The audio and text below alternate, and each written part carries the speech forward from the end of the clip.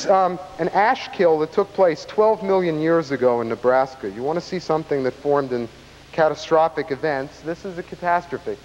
An entire herd of rhinoceros were killed in one fell swoop. One of them was pregnant. We've even seen we've seen the products of that pregnancy. Baby rhino. But look at that. That's very unusual. This is a whole environment that was frozen instantly in time when a volcano erupted, one of the giant caldera of central North America. 12 million years ago, and we can date that from the potassium-argon dates of the fossil and of the environment in which it was buried. Now let's go to the next slide. This one died similarly. That's Lucy. She's not 40% complete. She's nearly 80% complete. Unless, of course, you want to believe that you can see somebody who's only cut in half and not know what the other half looks like. Let not thy right hand know what thy left hand is doing. You know what right and left look like. Well, it's the same thing with Lucy. She's reflexively symmetric. You're bilaterally symmetric, fortunately. The pelvis, the femur, the knee, the feet are adapted for bipedalism. That is, she was a successful, upright walker. Yes, she may have spent some time in the trees. Some of you did when you were kids, too. But this character is no knuckle walker. She couldn't have knuckle walked. Her pelvis is wrong. She couldn't have given birth. Her pelvis is totally wrong. Her knees come in at the wrong angle. They come in at an angle of about 109 degrees. That's totally wrong. To prove this, I challenge any of you to knuckle walk. You may think you're shambling, but believe me, you ain't doing what a chimp can do. Next slide, please. The reason I brought up the rhinoceros was this. This is the oldest human footprint.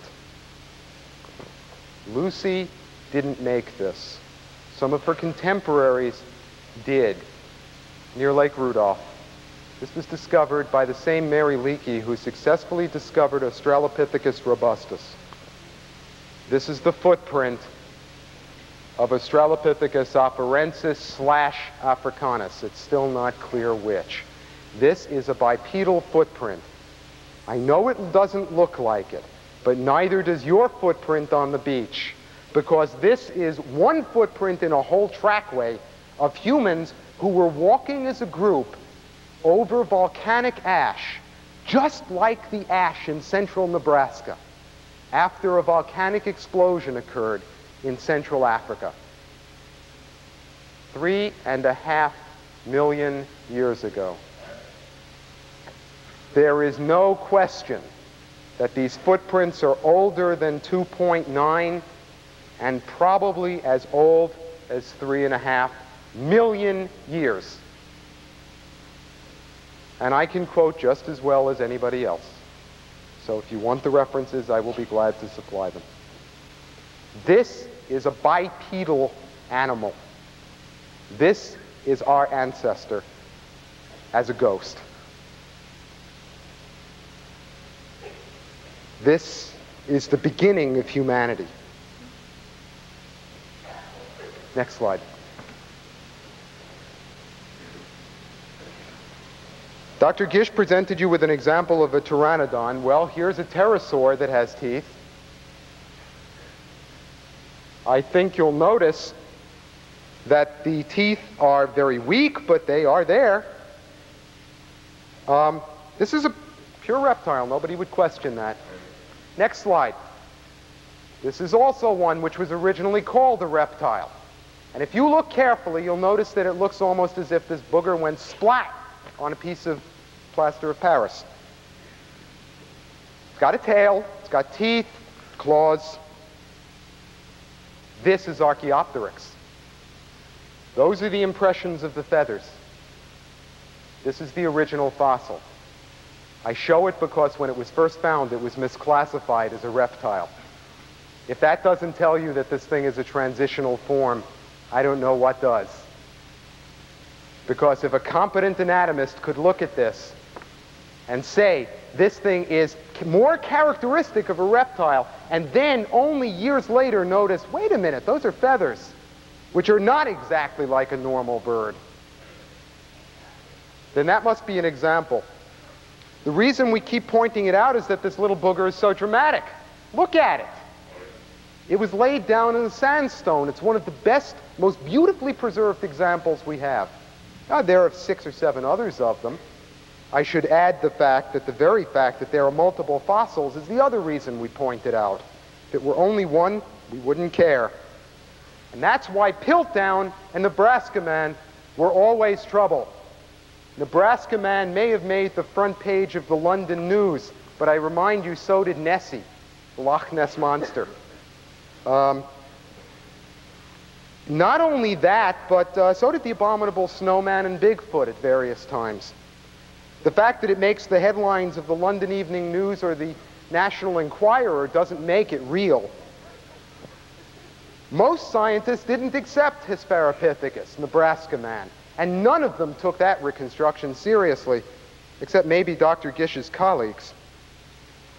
Piltdown was always a problem because there was only one, and it was exposed by an evolutionist at the British Museum, a specialist on hominid evolution who recognized that, number one, there was something wrong. It was too perfect. And number two, its dating was wrong. It couldn't possibly fit in the human sequence. There must have been something wrong. Not that it was too perfect. It was dead perfect. Everybody expected that our ancestors would look like that, sort of an OSU quarterback. But the fact is that, like Neanderthal, if you saw one of those characters coming toward you, I guarantee you drop the ball and run. They didn't look human. They didn't look like us. The brow ridges were different. They were not ordinary Homo sapiens sapiens. They were Homo sapiens neanderthalensis, and that's a difference. Let's see what the next slide is. Okay, I think this is a happy little booger to end on. This is a trilobite. A trilobite. There are thousands of these characters. When I was knee-high to a cockroach and growing up at Stony Brook as a beginning graduate student, I spent a lot of time hanging around the trilobite lab, just because there were so many different kinds of these things. And I bring this up because I want to end on a very simple question, which we're going to address later. What do we mean by kinds? When we say species, we know what that means. Dr. Gish used the word rather loosely, and I ask you to think about what that means. This isn't just sophistry. Science is in part a common language. It's an attempt to understand things in terms of definable, realistic language, which can be universally understood, not by a brotherhood of priests in pointy hats and crystal balls, but by you. Part of it is breaking through the jargon and getting you to understand the structure that builds all of this. I'll end on this point. For now, my formal training is in astronomy. But I hope that by showing you, and I've taught geophysics and mathematics and history and philosophy of science. I have a lot of hobbies. But I will point something out. I hope you'll recognize that I'm not just trying to mouth off thousands of examples to you. I'm trying to give you a feeling for the way in which the integrative structure is constructed. This isn't a building without foundations. When we see the tips of those leaves and the tips of those branches, we know that an oak or a maple lies inside of it. We may not see that, but if you see the tips, you know there's a tree. You do know there's a tree. And part of our aim is to elucidate what that tree is and see if we can learn something new from it. Thank you.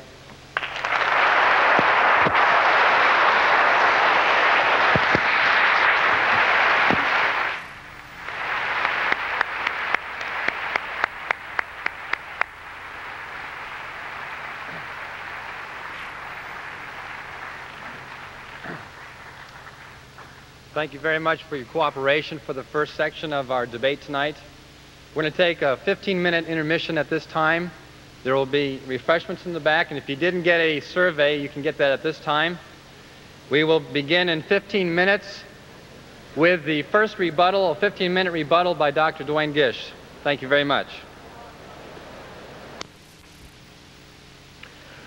I'd like to point out, first of all, that the age of things, time, is not an issue here this evening. As concerning the age of things, there are theologians, there are creation scientists who do believe and accept the idea that the earth is very old. They are called progressive creationists. There are other creationists who believe that things are quite young. There's much evidence to indicate and to support the idea that the age of the universe, the age of the earth, is much, much younger than suggested by evolutionists. So there's a difference of opinion on this point. So that's not the issue. We're not here to debate the age or time, but how did this universe come into existence? I just want to point out, however, there's an interesting article that appeared in the November 27th, 1982 issue of Science News, which these scientists are talking about the grand unified monopoles and grand unified theories and all of this. Now, I have to say, I really don't understand much of this. Maybe Dr. Shore understands more about it than I do. But they're quoting Alan Guth, Michael Turner, University of Chicago, Alan Guth, and others, or Guth of the Massachusetts Institute of Technology. It's interesting here. Speculation, I have to admit this is speculation. But they're talking about the GUM, Grand Unified Monopole. And now listen to this. Michael Turner says that thermally, their cooling power would bring the universe to its present temperature of 3 kelvins in 10,000 years. That would make creationists happy, Turner says, but would seriously dismay evolutionary biologists, paleontologists, and geologists. And then Alan Guth, well, he estimates that it would take 38,400 years to get to the present state of the universe through a system of this kind. Here are these people, astronomers, evolutionists, speculating. And that's all this is, just speculation. I don't care what you're talking about, it's speculation. That's what Dr. Shore has been doing here all evening, showing all those slides of galaxies and stars and things like that. What did he show us? Things that are running down and deteriorating. Clusters of galaxies are dispersing. Stars are exhausting their fuel. What's a supernova? It's an explosion. The star rapidly goes towards disorder. That's all that we've seen here tonight is disorder. It's you see, it's taking that and then taking this evidence now for deterioration and decay and trying to overlay that with some theory about origins. I don't quite understand how can you take all this evidence for everything that's running down and decaying, going to death, and then get some theory of origins out of it. But it's interesting that what these people are saying, their speculations, well, you could create the universe in 10,000 years in that way. Now, Dr. Shore said something about the universe running down. I'm not quite sure what he meant by that. But let me quote what a couple of evolutionary astronomers have said. George Gamow, in his book, The Creation Universe, says, "We may also assume that in the distant past, our universe was considerably less differentiated and complex than it is now, and that the state of matter at that time could be accurately described by the classical concept of primordial chaos." And then Victor Weisskopf, he said, "This evolutionary history of the world, from the Big Bang to the present universe, is a series of gradual steps from the simple to the complicated, from the unordered to the organized, from the formless gas of elementary particles to the morphic atoms and molecules, and further to the still more structured liquids and solids, and finally to the sophisticated living organisms." Now, ladies and gentlemen, that is not running down. That's not following the second law of thermodynamics, as Dr. Shore has suggested. Not at all. Why, of course.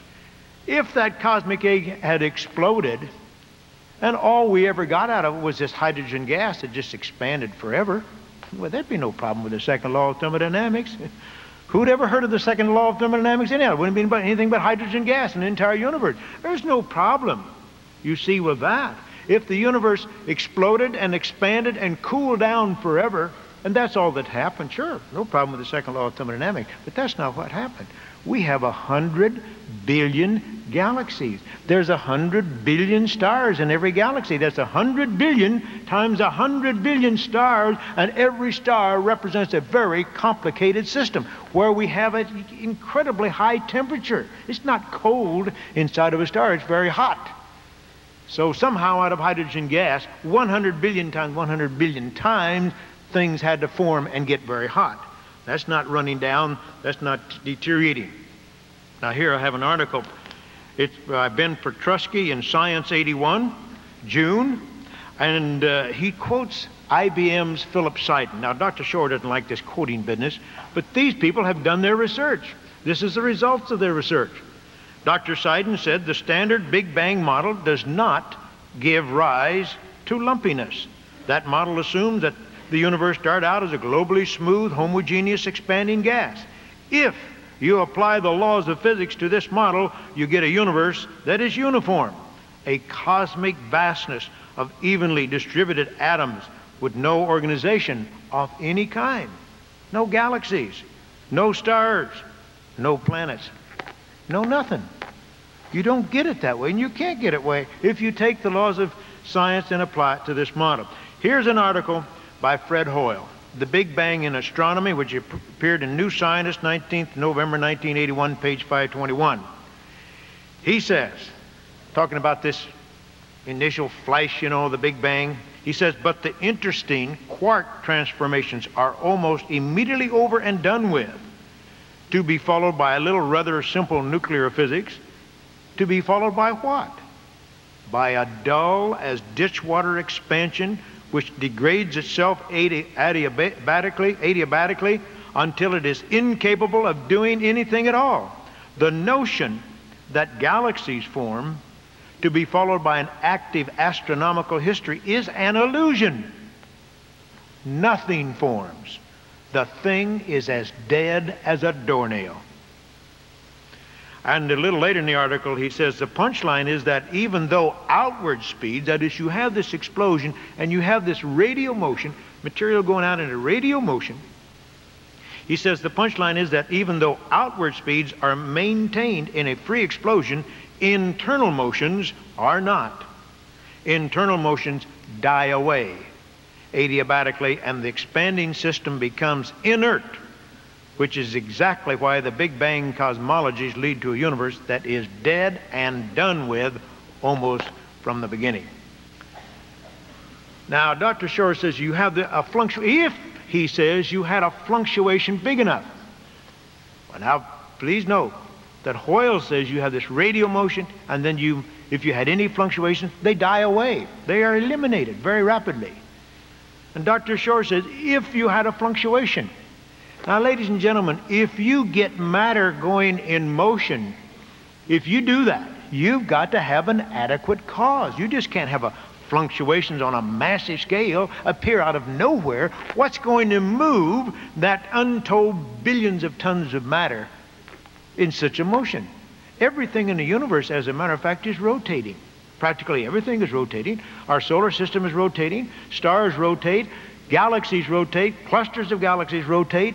But yet the explosion would have thrown everything out into a radial motion. Now, if you get things rotating, you've got to have an adequate cause. And there is no such cause, as Hoyle has said. There is no way we are going to get this universe that we have today by any such Big Bang. Now, a cloud of gas to form a star by collapsing on itself, that will never happen. No cloud of gas can collapse on itself and form a star. Oh, there is gravitational attraction. There is no doubt about it. Every particle attracts every other particle. But when that cloud of gas, whatever made it start to collapse, who knows? If that cloud of gas began to collapse on itself, then it heats up. It gets hot. Now you've got two forces at work. You've got gravitational force pulling in, you've got gas pressure pushing out. The gas pressure pushing out exceeds the gravitational force pulling in by 50 to 100 times. That cloud will never collapse on itself because the gas pressure pushing out is much greater than the gravitational force pulling in. You'll never get a star. Never. Without some outside help. As a matter of fact, A.G.W. Cameron, in an article a few years ago, suggested maybe there was a supernova nearby that gave the push, or some interstellar magnetic process. Well, ladies and gentlemen, to have a supernova, you've got to have a star. And so you have to have a star to make a star. And that doesn't tell us how stars ever got started in the first place, does it? What Dr. Cameron was admitting is that the star will never form spontaneously. It's got to have some outside push. Now, as far as Dr. Shore's comments on probability, those remarks were absolutely worthless. I mean, he said nothing. I mean, if you actually...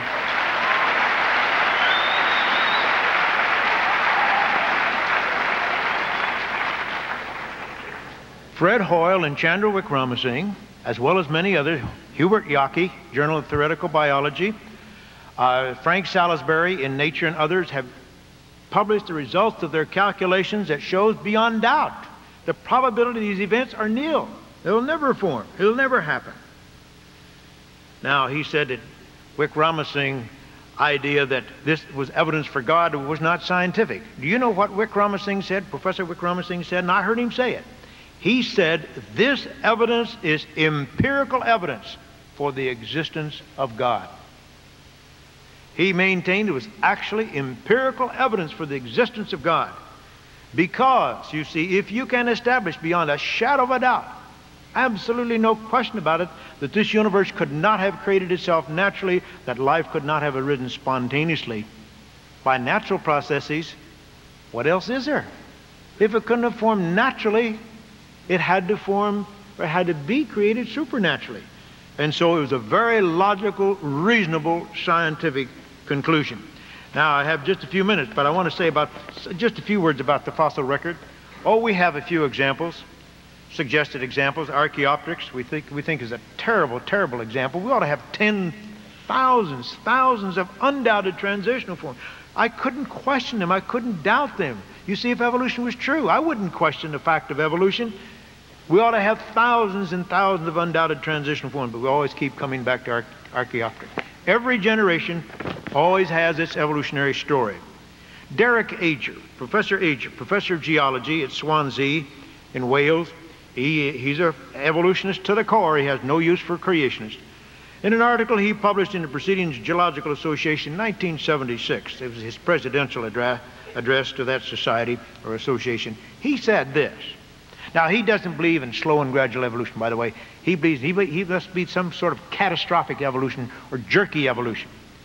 He says it must be significant that nearly all the evolutionary stories I learned as a student have now been debunked. Similarly, my own experiences of more than 20 years looking for evolutionary lineages among the Mesozoic brachiopoda has proved them equally elusive.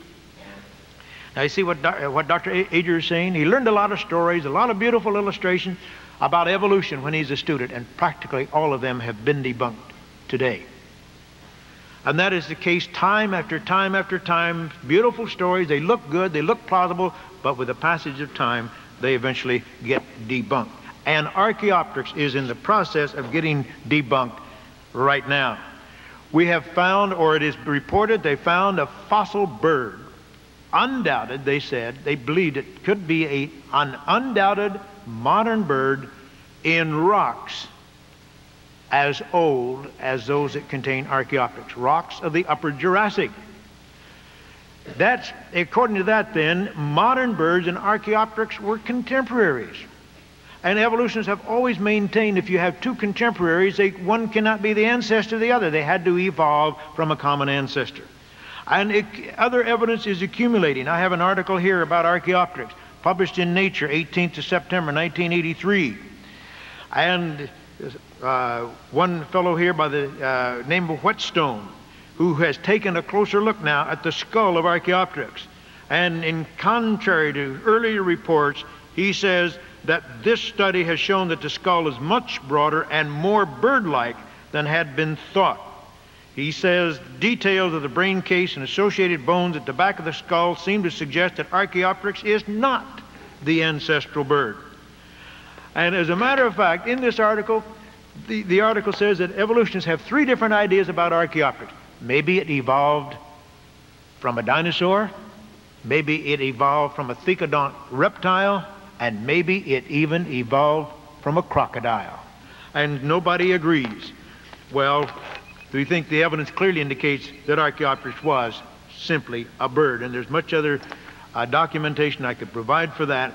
But ladies and gentlemen, I just think that as we look at all of this evidence, and I have to say all we can do is try to judge or try to say now which one of these explanations, creation or evolution, seems to be more credible. When you do that, when you take all of the weight of the evidence on the fossil record and all of these other areas of science, I am convinced as a science that this evidence not only supports creation, it demands creation and exposes fatal fallacies in evolutionary theory. Thank you.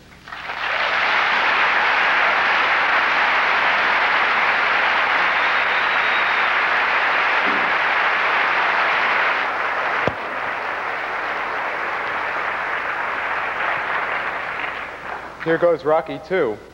This won't be dueling slide trays, so don't worry. First of all, I resent the fact that a collaborator of mine was quoted here out of context. I work with Phil Seiden. He's at IBM. He works on galaxy models. He and I have been working together for 3 years now. You quoted him out of context, Dr. Gish. Totally. Second, you are quite right. I think I do understand gut cosmologies a little better than you do.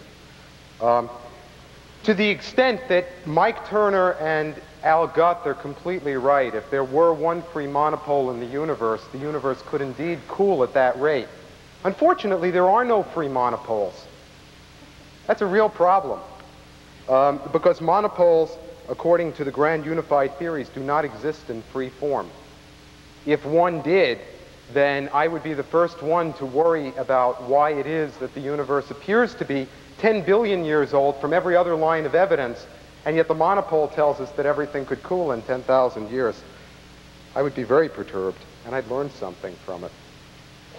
I've spent a lot of time on cosmology in the last 5 years. It's one of my fields. I've also worked quite a bit on the problem of the formation of stars. And another thing that Dr. Gish pointed out is completely incorrect. The mass that you get for a star when you collapse it down from a diffuse cloud of gas and dust is determined by the point at which the pressure winds up being in equilibrium. And if you had quoted Dr. Cameron's work, which was reported this summer at Les Ouches, among other places, where I spent a month working on the problem of star formation, you would know that the calculations go back to 1913 by James Jeans, and originally show what's called the Jeans mass, which is the mass allowable for a star at which the mass of gas is supported completely against gravitation by the internal magnetic fields plus pressure. And that, Dr. Gish, turns out to be between 0.1 and 10 solar masses. In the core of the constellation Orion, there is an object called IRC2. You've heard of this one from our last debate. IRC2 is a star which is forming. May I please have that batch of slides that were all the way coupled in the back, because something that your tax dollars were very, very gratefully received by us as having helped with, I'd like to give back to you. A couple of years ago, a group of scientists gave actually 5 years of their lives to build a satellite called IRAS. You may have heard of it, the Infrared Astronomical Satellite. It died about 2 months ago. We think of these almost as people. I mean, that's the way I'm beginning to think of Space Telescope. But when it died, it left us with a legacy of over 200,000 new objects to catalog. This is what a region of star formation in the infrared looks like. This is Orion if you were IRAS. The gas and dust you're seeing here, could you focus that, please, has a temperature which is so cold that you would find it hard to conceive of it. It's about 30 Kelvin, 30 degrees above absolute zero. But right here, that's a cluster, and that cluster is still forming. We've seen it now. Yours is the first generation to see it. We've speculated about this. Our theories indicated that it must be true, but there it is, a photograph. And 5 years from now, when Space Telescope is launched, we're going to look back at that. And we know it will have changed.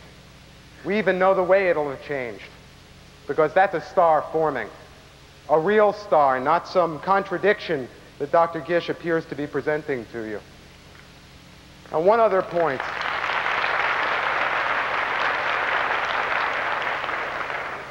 Inside that core, there are processes that we're only now beginning to understand. What I'd like you to capture is the fact that we aren't saying we have all the answers. We want to learn. We're desperate to learn because the universe is so big and our life is so short. Without IRAS, without this photograph, we would probably still be open, not legitimately being a theoretician, but I will say that there are those who would say that we could be open to the charge of speculating. That's not speculation anymore. Dr. Gish, the last time I brought up IRC2, brought up the point that that was nothing more than hot balls of gas and dust. Am I correct, sir, or am I quoting you out of context? Did you say that all we see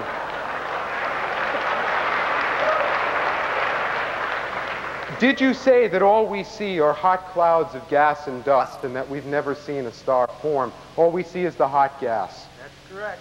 Sir, what is a star but a ball of hot gas that's self-gravitating? Nothing, sir, except that there's a nuclear reaction going on in the core, and in those stars, they're so young that that reaction hasn't even started. When I was a child, I dreamed of being able to say that.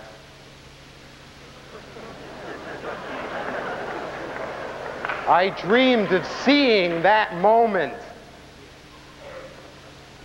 I was in an audience of scientists this summer. This is purely anecdotal, but I don't mind wasting my time if you don't think it's wasted.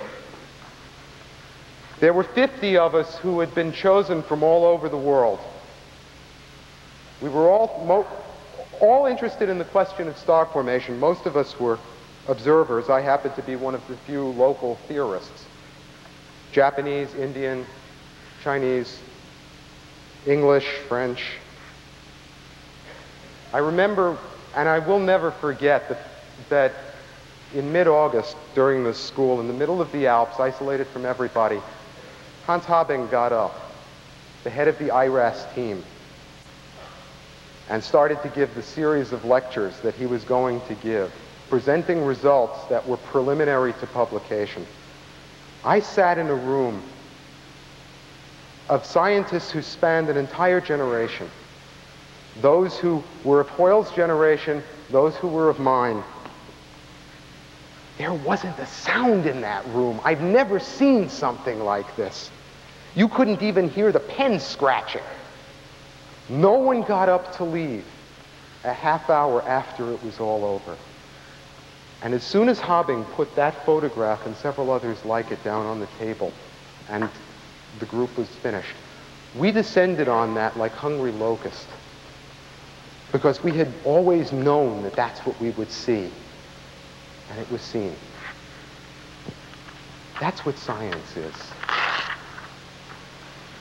Not one of the results that Dr. Gish has quoted to you is by a creation scientist. Not one! Thank you.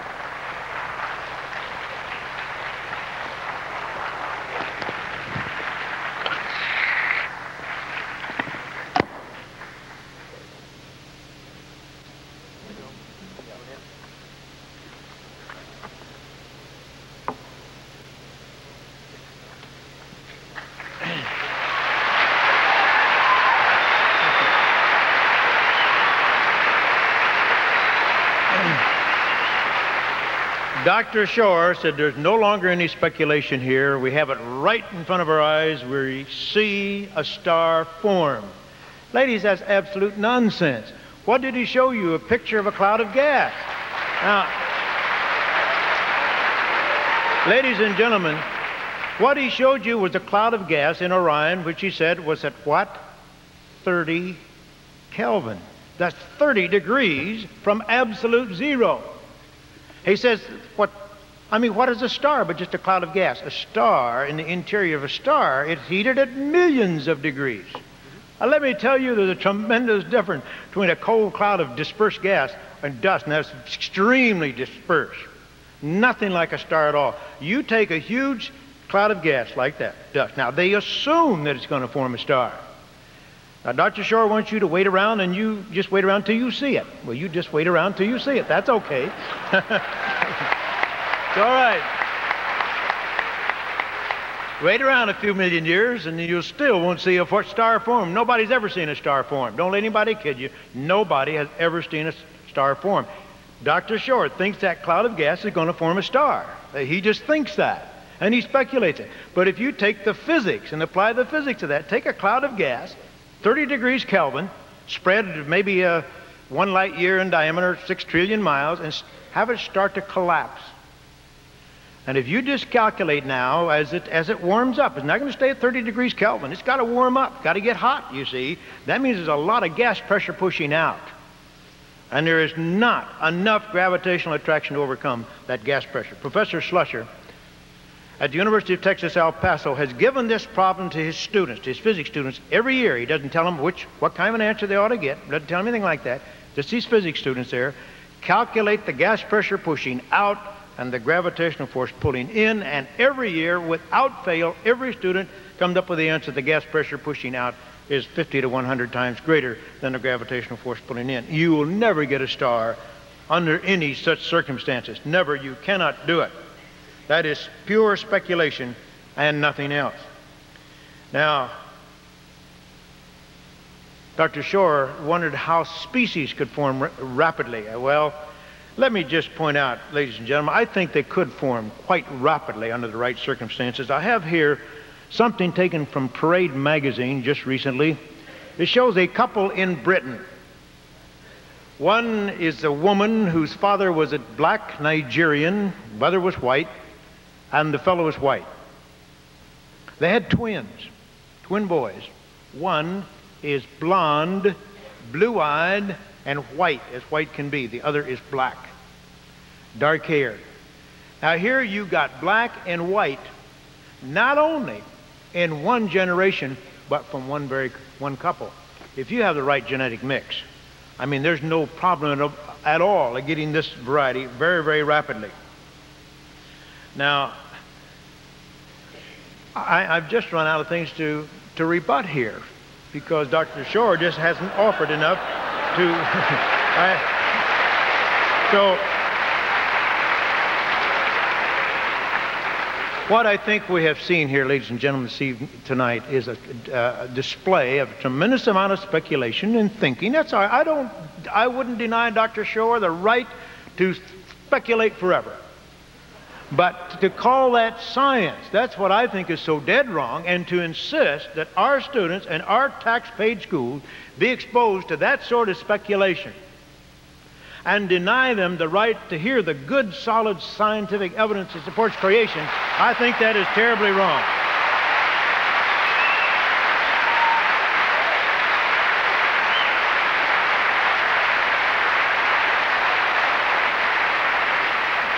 What we are pleading for, ladies and gentlemen, is not to get evolution out of the schools. Anybody has a right to believe in evolution and teach it. But what we want is fairness. We want academic and religious freedoms reestablished in our schools. And I agree, whatever you agree or don't agree about his politics, I will say this: I agree with President Reagan. We ought to get God back into the classroom, at least as our creator. Thank you.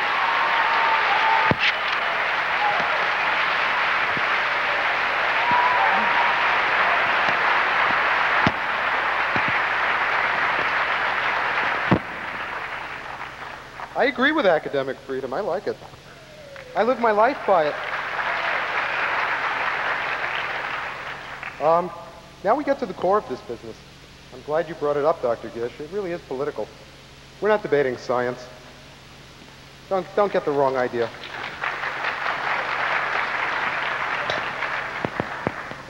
All that you've done, sir, is to deny my evidence. Okay. I'm sorry you don't understand it.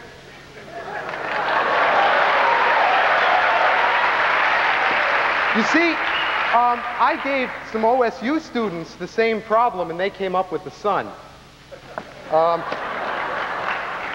The only problem is that they were third-year students, so they knew some calculus.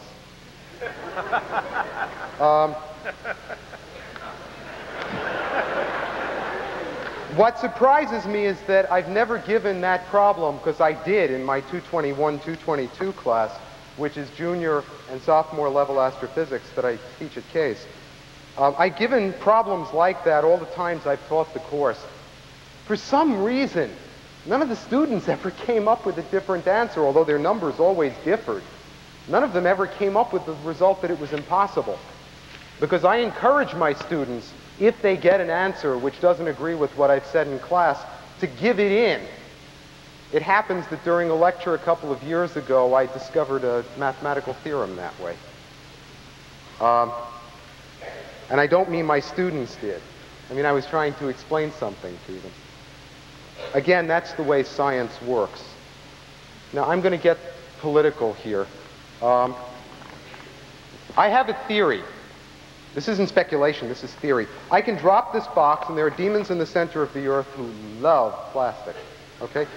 Now, there are slides in this box, so maybe they like the slides, but I can drop this, and every time, you can make a firm scientific prediction, even a creation scientist can, that it's going to fall, and I can calculate that it'll fall as the inverse square. Therefore, I should teach my students that the alternative to Newtonian gravitation is that there are demons in the center of the earth who eat plastic. Now, we have a problem here. We drop leather and the leather falls, so they also like leather, but maybe they're going after the credit cards. Now, my point is what you're talking about is complete anarchy. There's a difference between speculation and knowledge. I may not be giving all of the details of what I've done, but if any of you would like, you can have reprints of my papers. You can see it in the open literature. I will be glad to show you the details of the calculations that I've done. And if you think the calculations are mere speculation, then you don't know where nuclear power came from, you don't know where our understanding of electricity came from, you don't know why your car works. In other words, if you think that theory is useless, idle speculation, then you're denying the modern world. The same idle, useless speculation that gave rise to the nuclear processes in the core of a star make that camera work, because the quantum mechanics that was needed to understand why the area around a star is 30 degrees and why when we see that 30-degree cocoon, it's because it's so thick that we're not seeing the 5,000 and 6,000 degree object inside directly. That we can calculate, because, Dr. Gish, if you see a nuclear explosion on the surface of the Earth through the Earth's atmosphere from the moon, you will not see the 10 million degrees that are reached in the core of the explosion. You'll only see a 5,000 degree shock wave moving out. When we see the supernova explosion, we know the core is forming a complex structure of a neutron star, although we don't see it until the veil that surrounds it is lifted by the explosion. I am asking you to wait a few years. I'm willing to. I'm joining Space Telescope for precisely that reason. I'm giving up my career to follow in the footsteps of those who are serving the astronomical community, because I'd like to help give something back to all of you. I would like to show you how beautiful the world as I see it is. That's all. I'm not trying to impose a political order on you. I'm trying to say that what one should teach What one should learn is what one knows, and that creation science is mere speculation. It is not science and should not be taught as such. And anything else doesn't matter. Thank you.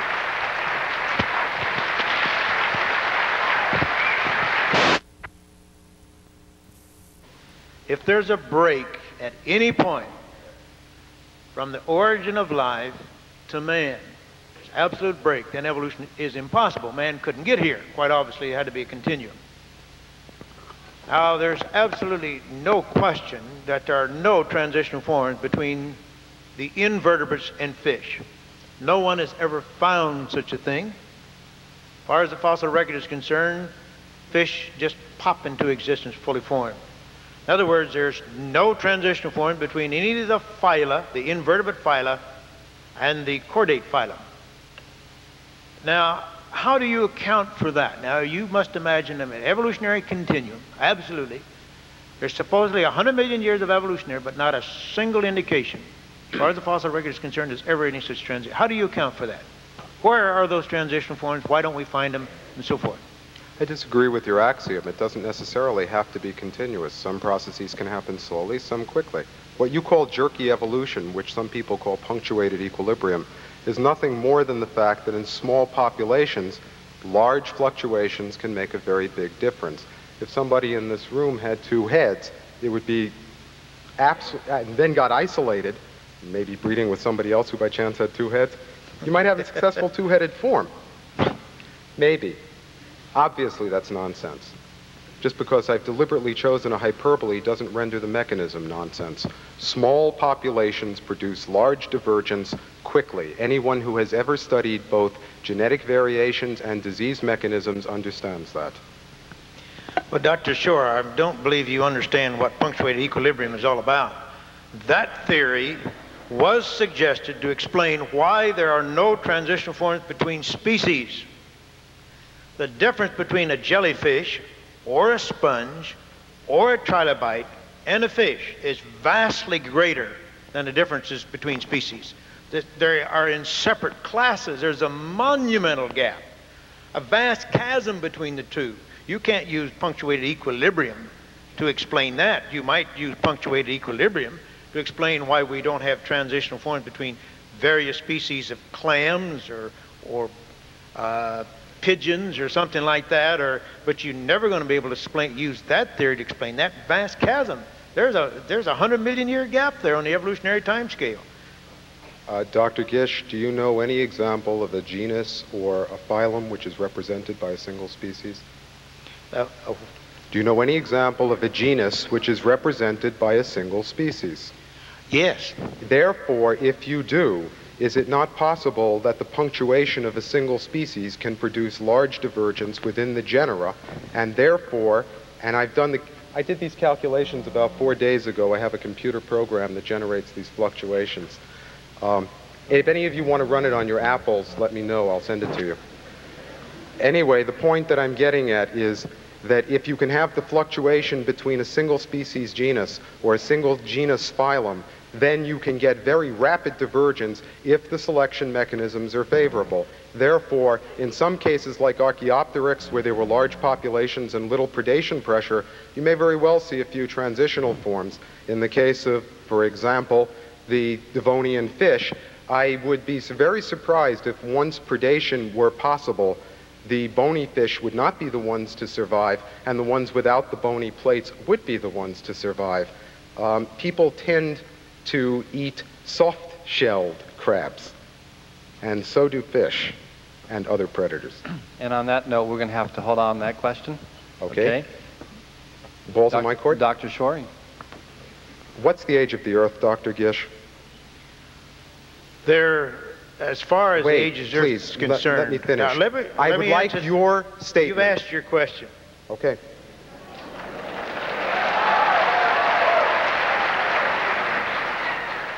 Scientifically, it's impossible to actually determine the age of the Earth.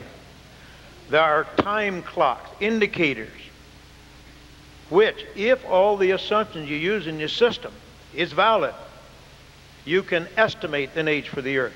Using radiometric dating systems, using all of the assumptions in those dating systems and throwing out all the dates that don't agree with your assumptions and finagling a lot of other data, you come up with some very old ages. There is a wealth of time clocks that give a young age for the Earth and for the universe. And they also include assumptions. But of course, you only have to extrapolate back a few thousand years, not billions of years. So that should be more reliable. So I would say this: the age of the Earth is equivocal.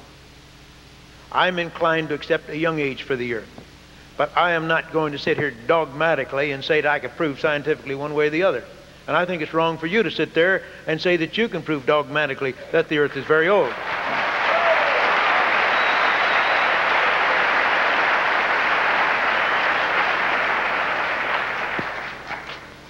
I too can believe 6 impossible things before breakfast, to quote the Looking Glass world, but what I will point out is the fact that you have managed to not state your basic premises. You've just accused most geochemists of dating material by throwing out anything they find discordant. You know full well that's not true. The second statement that I should make is that there are 5 different major nuclear cosmochronometers, material that can be used not only for meteorites but also from the interstellar medium. Specifically, things like rubidium, osmium, uranium, potassium. All of those give consistent lower limits to the age of the Earth of greater than 3 billion years. My own department, when I was an adjunct in it, the geology department at Case, has several people who are doing both isotope fractionation, which is the way in which you can determine whether the species of rock has been altered, and also potassium-argon dating. And in all cases, with the single exception of perhaps the carbon-14 dates for clams that your institute has quoted, clams are bottom feeders, and therefore you cannot use them as an indication of the carbon-14 age. All available evidence indicates that the universe, at least the Earth, is at least 3 billion years old, including the surface of the moon on which a little guy from Ohio once trod. I'm a scientist, not a grammarian. Thank you. Well, Dr. Shore, I think we have to be a little cautious about this. After all, the volcanic rock off the coast of Hawaii, which erupted in 1800, known to be less than 200 years, but dated it from 22 million to 160 million years by the potassium-argon method. But the other rocks weren't, sir. I have an article in my hand published in Science in 1983, volume 220, on the age of the Sunnyvale human skeleton. Listen to what it says.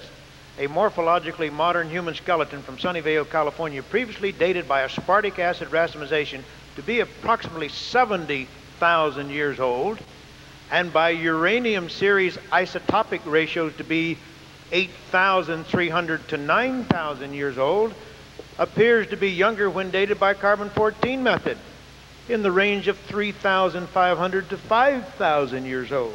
So we have 3 ages, 3,500 to 5,000 by carbon-14, 8,300 to 9,000 years by the uranium series, and by the amino acid racemization, 70,000 years. Now, Dr. Shore, tell me, how old is that skeleton? Probably 3,000 years. About 3,000 years? Or younger. The carbon-14, depending upon the condition of that particular skeleton, may very well have only been 10 years. I'm not talking about single skeletons, sir. A single swallow does not a summer make, and a single discordant date, or even a few in a sample of thousands, doesn't necessarily teach you anything but that you should be careful. Yes, that's right. And I'll say further that a few concordant dates out of thousands would also tend to make us a little bit cautious too, a little cautious. Maybe. Yeah, that's a good point. I like to think I am being reasonably cautious, especially since I've played around with, for example, the Allende meteorite, which is the one that gives the oldest date.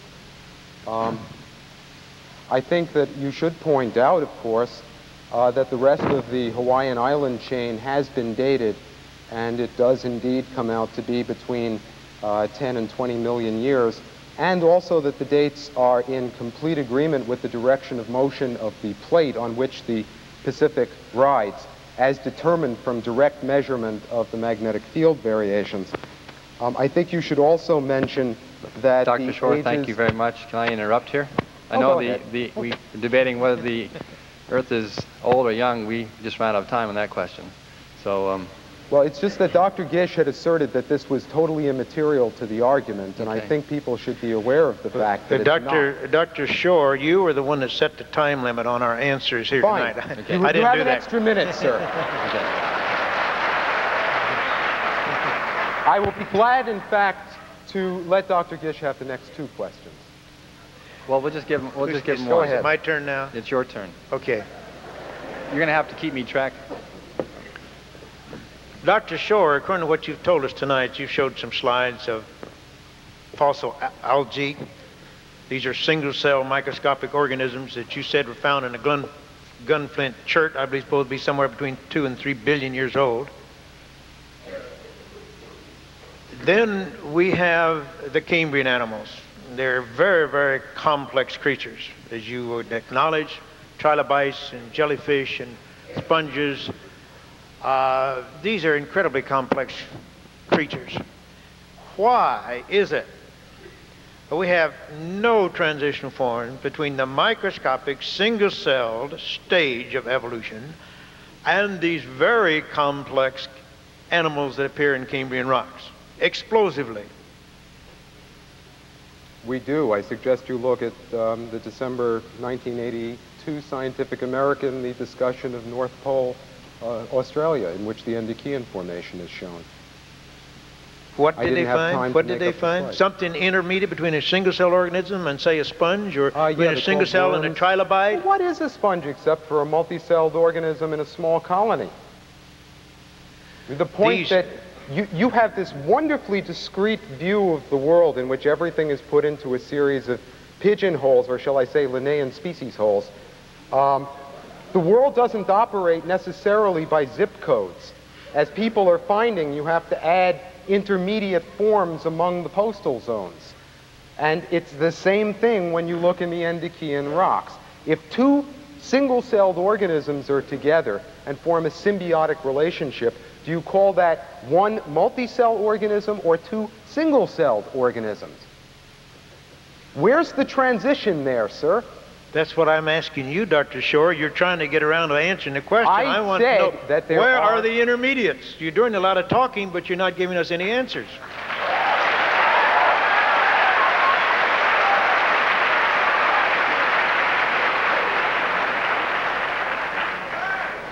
Dr. Gish, you showed a very good example of one. It's called an animal cell.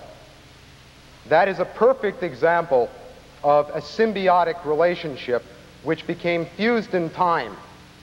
As you know, Margolis has demonstrated that in the origin of eukaryotic cells, it is in fact a symbiont relationship between the mitochondria and the nucleole, which can explain and in fact predict many of the properties of the cell.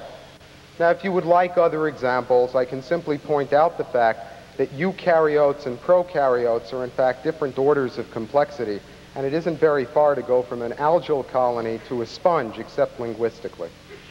Dr. Shore, I don't think I'm avoiding it. Dr. Shore, you're still not answering the question. These organisms you're talking about are single-cell organism, and Margoliash, by the way, has not demonstrated any such thing. She has speculated, but half of the scientists probably in this world disagrees with her speculations on that idea, but it's still a single-cell organism. I want to know, where's the ancestor of the sponges? Where are the ancestors of trilobites? Where are the ancestors of the starfishes? Where are the ancestors of these creatures? Here they are, all of a sudden they pop into existence, fully formed. That's a beautiful assertion. I don't have the slides. I suggest that people take a look at the book by Dott and Batten called The Evolution of the Earth. I have limited resources. I have to teach. And so sometimes I don't get a chance to make these slides up. But I will tell you. Well, okay, you think I'm avoiding the issue. Fine, I'm sorry. But there is no difference between the structure that you see in a hydra and a single-celled organism, except that it's several cells that are working together. You can demonstrate that by separating these. Dr. Shore, there are no transitional forms. Why don't you just come out and say there aren't any, you don't know why there aren't any, and that's it. I will say this. I mean, we could sit here all night and Dr. talk about it. Gish, It's not going to change the facts. I'll come out and say this. There are no transitional forms that you will accept.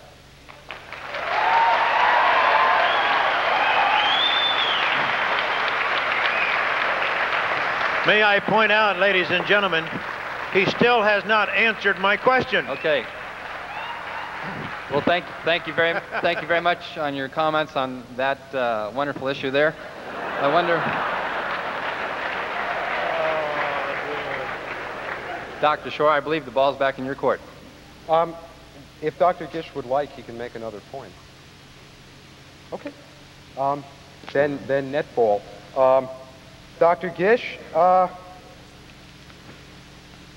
there a flood? And is the origin of the fossil record consistent with a global aqueous catastrophe or not? Was there a flood? I think there is much evidence for such a flood and a catastrophe on a vast scale. Now, you know, it's an astounding thing, is it not, ladies and gentlemen, that Mars has not one drop of liquid water. Not one drop. But evolutionists have suggested that, at one time at least, that the major features on Mars, many of the major features on Mars could have formed by a vast flood. And there's not one drop of water on Mars. But here on Earth, where we have 350 million cubic miles of water, they would deny to the death that there was any possibility of a great flood. Well, that seems illogical to me.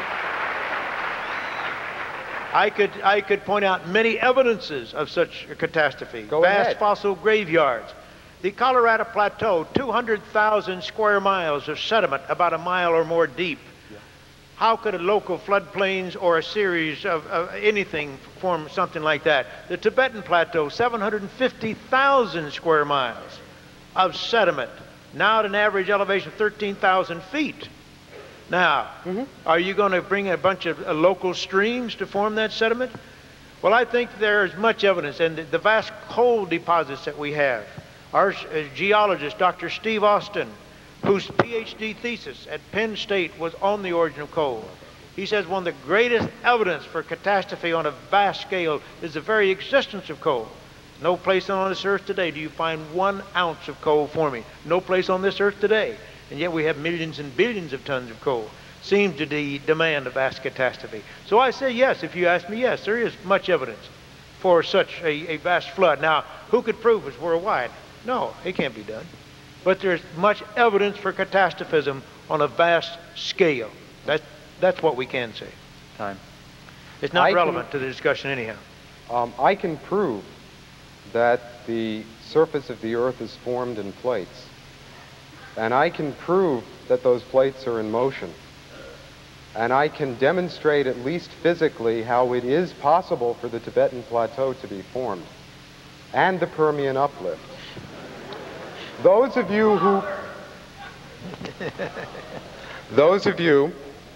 who have looked at the maps of the Mid-Atlantic Ridge will probably also know that direct measurements have been made of the motion of the plates relative to the distant galaxies. 3 days ago, I came back from the VLA in New Mexico, the largest radio telescope in the world, where they are continually performing this experiment of measuring the motion of the North American plate relative to the rotational pole of the Earth. And relative to the fixed stars. That motion has been seen. We know the substructure of the continents. It is inconsistent with any, quote, prediction, unquote, of a global aqueous catastrophe. Plate tectonics was a natural outgrowth of the evolutionary realization of the antiquity of the Earth and provides a physically acceptable, unified view which contains within it predictions which can be tested and used. I think that qualifies as science and the idea of a Noahian flood does not. Well, Dr. Shore, you see what he just said? All this data marvelously working together, coordinated in a beautiful scientific way within this concept of continental drift has proven this and proven that and disproven this. Are you aware of the fact that 25 or 30 years ago, there were very few geologists in this entire world who accepted continental drift? Yeah. They said all that beautiful, marvelous data that you just referred to as explaining everything proved that the continents have always been right where they are now and disproved continental drift. Now you say they take that same data and beautifully prove continental drift. There seems to be something wrong here. They've done a complete flip-flop. How can you take So is the magnetic field. How can you take the same... Well, wait a minute. All right, you got the magnetic data. I'm most aware of the magnetic data, Dr. Shore, but you still got that same old data, all that tremendous wealth of data that proved the continents were right where they are now. Always have been. That data is still there, same data. The new data is the magnetic data. And you ought to be aware, by the way, in 1979 in Science, there was an article on deep crustal drilling. Now, in that original magnetic data, the anomalies, they took a magnetometer, towed it just above the bottom of the ocean, and they measured the so-called magnetic anomalies. Now they have actually drilled down into the crust of the ocean, and they have measured the magnetic properties of that core, and it doesn't come out at all like they predict on the basis of this theory, because in one single core, material that would have come out of the earth at one time and should all be magnetized in the same direction was magnetized in 3 different directions. Down to 170 meters, it would magnetized in this direction. For the next 50 meters in that direction, and below that in that direction. One single lithologic unit, one single core. And the authors, as a matter of fact, said it was very difficult to understand that, how these magnetic anomalies arose. Thank you, Dr. Gish. Your time's up, and you have one opportunity to read. If you'd read a little bit further in that paper, you would have seen that they, in fact, were able to infer what the layering structure was from that reversal in the magnetic field. I should just point out that the magnetic field data was not known 25 or 30 years ago, because I got interested in geophysics when people started to realize that plate tectonics was possible. The evidence that indicated that the continents were static was not inexplicable with continental drift, and the things that had defeated that model were immediately understandable. The existence of the San Andreas Fault, transform faults, the structure of the mid-Atlantic ridge, the variation of the pole of the Earth, the fact that the earthquakes tend to occur along plate margins, the existence of volcanism, the so-called ring of fire, the existence of the variations in the abundances of the rare earths in mid-continental craton, the microplate structure under California. How long do I have to go on? All of these things had completely defeated those theorists who had tried to understand them in terms of the static Earth. Except, of course, the Russians, who still think of the thing as just going up and down. But even they're coming around.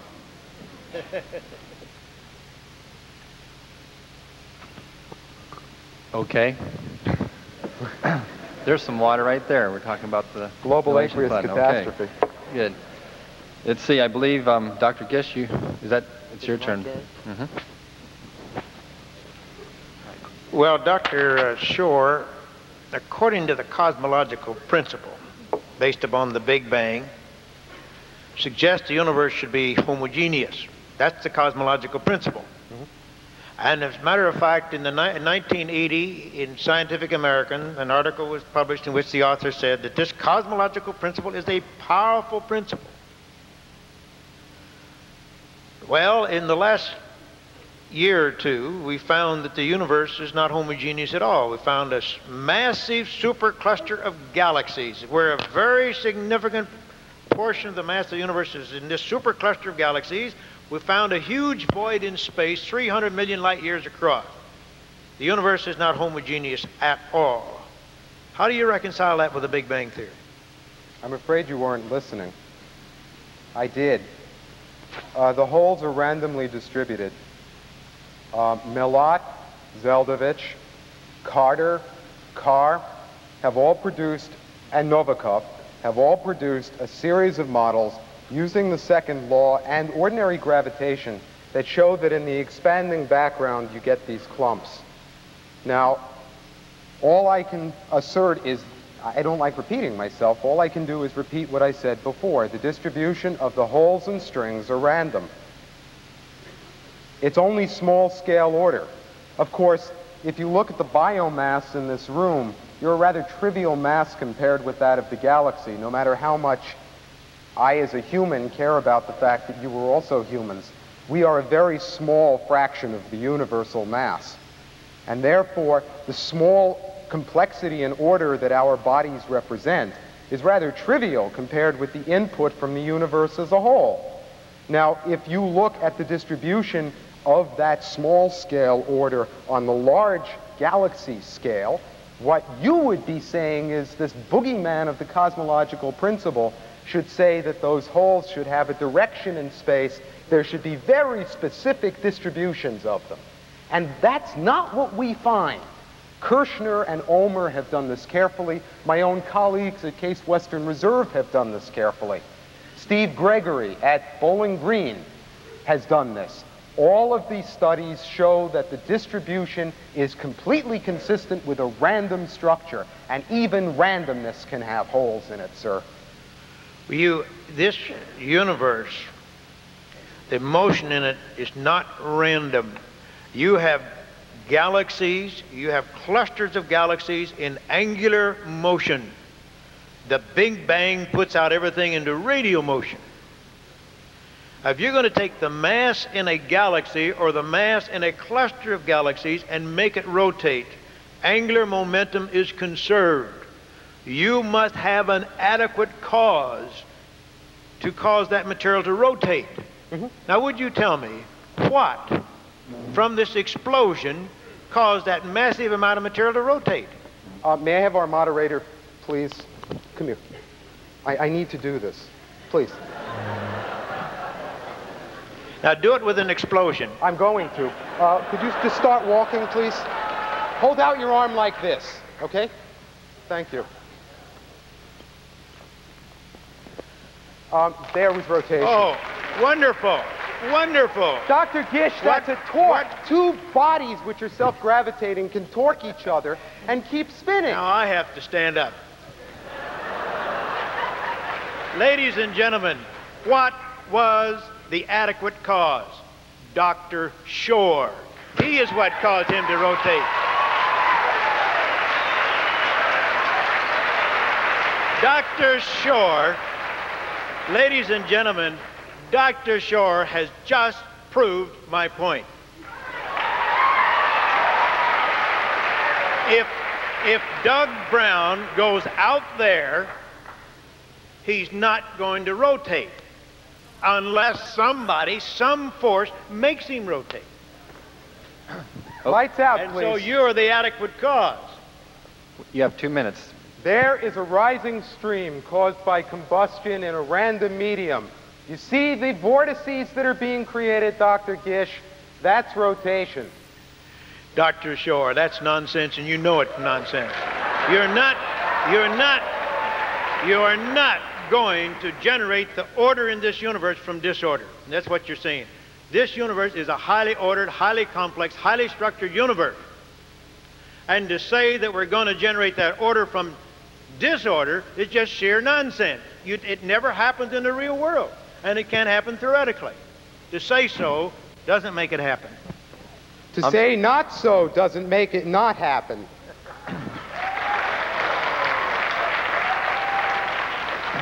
I'm sorry, I'm going to have to interject in here. We'll have to stop on that question. Ladies and gentlemen, I'm sorry. This is just fairy tales. That's all it is.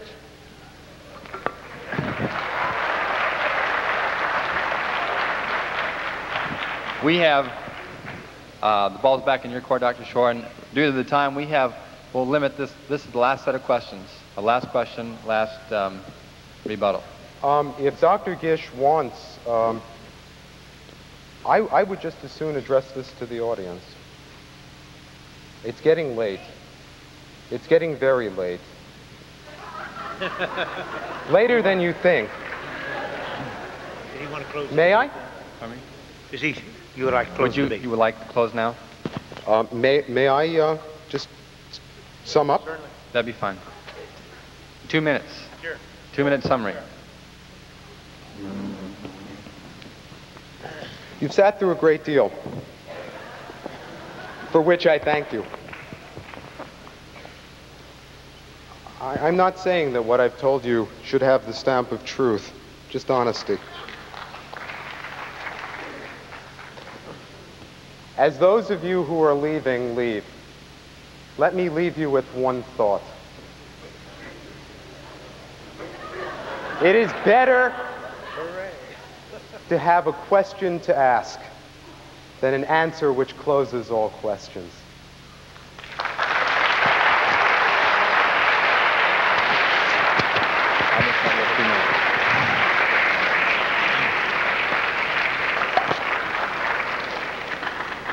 Ladies and gentlemen, Dr. Shore, as you have heard him state tonight, evolution is a fact. A fact. It's a fact. Now, I want to ask you, is that an example of open-minded science? That is not holding a theory tentatively. It is not being open-minded. It is being extremely dogmatic. I know that the general public, or at least many, feel that creationists are dogmatic. Ladies and gentlemen, I have presented my case tonight on the basis of the best science which I am capable of understanding. The fossil record, the science of thermodynamics, which makes evolution impossible, the laws of probability. If you take the information content of a living cell and apply the laws of probability, that it's impossible to get that thing by chance, by the laws of physics and chemistry. Now, all we are doing here, all we are pleading is that we want this sort of thing that you've seen here tonight. We want our students to have the opportunity to see and hear something similar to this so they can decide for themselves which seems to be more credible and reasonable, creation or evolution. And that's all we're asking for. And again, let me repeat, and I'll say it again, that as far as I can determine, and thousands of other scientists have reached this conclusion, and thousands or more are joining them, that the best scientific evidence demands creation. And creation, therefore, is credible, reasonable, and we believe a far better explanation than the speculations that we see coming out of the evolutionary camp. Thank you. Thank you very much, Dr. Gish.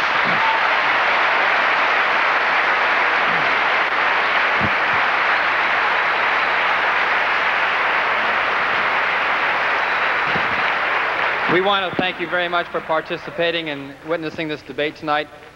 As you leave, make sure that you take your surveys and hand them in to the ushers as you're going out. Thank you very much for your cooperation. Thank you, Dr. Shore, and thank you, Dr. Gish.